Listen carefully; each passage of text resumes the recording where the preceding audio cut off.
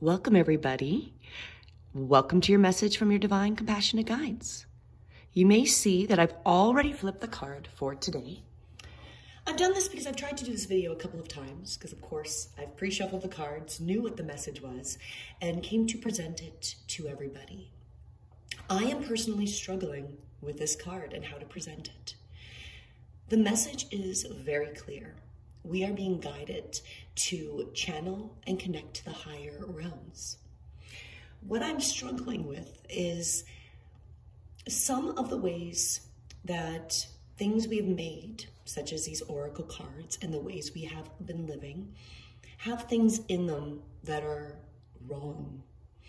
So when I was reading about our channeling our knowledge, which is a great message, which is about our critical judgment and about connecting and finding our way to be able to trust in being able to do some automatic writing, being able to process the spirit directly with our writing and without using our active consciousness, so we can really get those deep messages that we may not be listening to.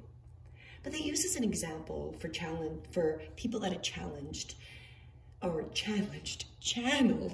before as Albert Einstein. We have a systematic problem in our culture. People we highly regarded in history or have been looked upon have been completely based on lies. Albert Einstein was a pedophile.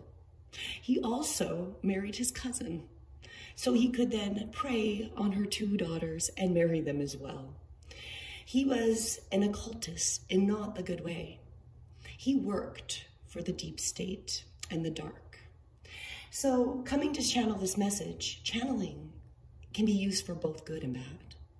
This is the tool. This is why I often will get hate or people that don't like the message that is coming through. Because when we come to things that are going into the esoteric end that are not necessarily supported by organized religions, such as tarot cards, oracle card readings, channeling, intuitive writing, these have been compensated is not the word, but taken over by the dark powers. And then they've convinced us that they're bad and we can't use them for the good. But the reality is any tool they use, we can use as well for the light and for channeling and for doing what is good. Everything comes down to your intention. Intention is everything. So if you want to open up to create peace, harmony, abundance, and prosperity in your life and for others and to help heal and serve, you will attract that energy. If that is not your purpose, you will not attract that energy. So as we go forward, and we are going through into some very important truths, and we are coming forward to learning lots of information.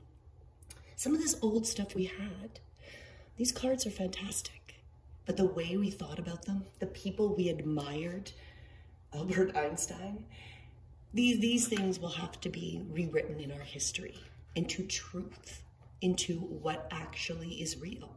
Who were those divine guides that actually channeled for the good and for the higher light for humanity?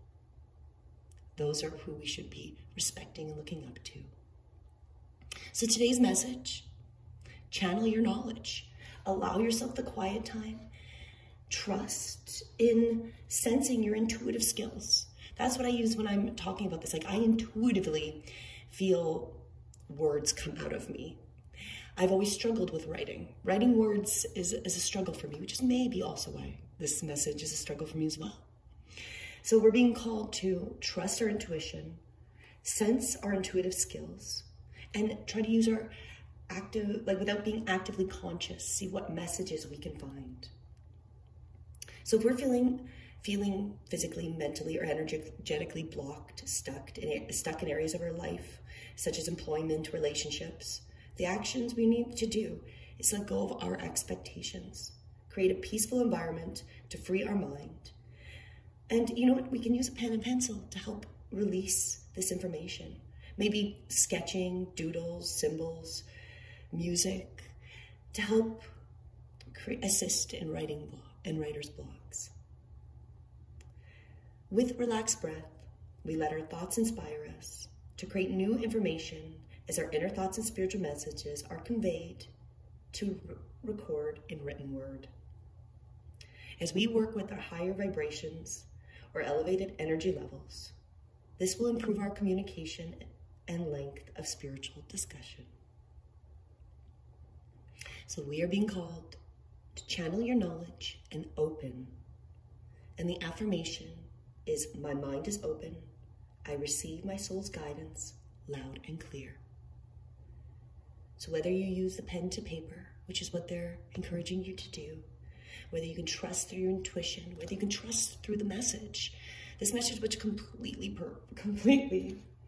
appropriate for myself. I had dreams of when I was doing a shamanic course and I was exploring these deep knowledge and I was doing images and I did lots and lots of doodling and images, and I had this weird dream about that I hadn't thought about in a number of years. And then this card overlapping with it, it's very appropriate. But I find it interesting that today's message was hard for me to portray in the way that I feel was best and the most appropriate. I feel there's a lot for me to learn with this as well, as it always is.